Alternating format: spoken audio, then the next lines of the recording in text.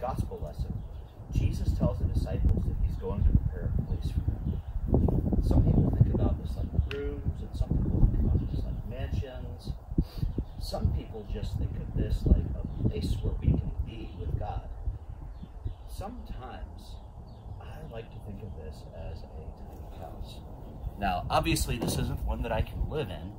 This is my daughter's tiny house. But, you know, it's a place that I prepared for her to play. It's a place that I prepared by cleaning off the outside of it because it was all covered with mold and dirt. And I made it clean so that she could play here safely. It's a place that I prepared where I was hoping her imagination might run wild. Where she could play tea, where she could play like, not only is she someone who lives here, but this is a place where she has adventures.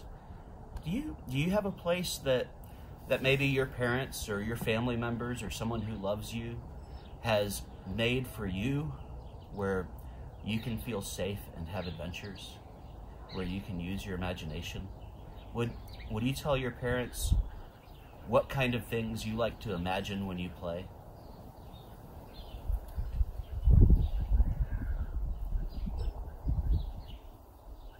I remember when we were kids, and I was about your age, me and my friends a lot of times would play house. And we'd always have somebody in the group who was mommy, and somebody who was daddy, and someone was the kids. And I, a lot of times, wanted to be the army guy. I wasn't so sure how that fit into the family, but it sounded fun. And the thing that was so neat about that is that when we play house, we're pretending in a way that helps us to imagine how we would treat the members of our family if we were a mom or a dad, or if we were, you know, some other part of that family. And what's really interesting about that is, as much as we would tease each other and call each other names and fight with each other when we were playing other games, I don't really remember fighting a whole lot when we played family.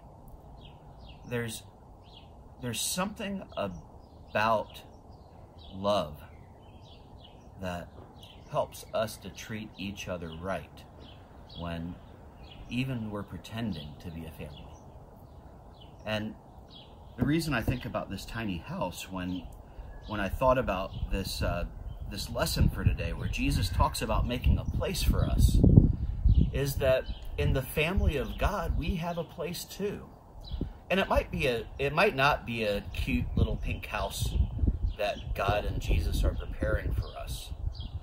But one thing that I believe, because Jesus has promised us that God loves us and Jesus loves us, is that whatever place they are preparing for us is a place where we can feel safe. It's a place that God is making safe for us, maybe by cleaning up the outside or making sure there aren't sharp things inside. Or just making sure maybe there's some place comfortable to sit, or at the very least, helping us to feel loved and safe. And I think about this, that God is doing for us the same thing I've done for my daughter. And I want you to think this week, what are some ways that people in your life make you feel safe, that they make you feel loved? And how can you make someone in your life feel safe and feel loved? Let's pray. Heavenly Father, you prepare lots of places for us to be. You make families for us. You give us places to live. You give us food to eat. You give us people who love us and care for us. Thank you for that. Help us to make the people around us feel safe as they make us feel safe. In the name of Jesus Christ, amen. Thank you all.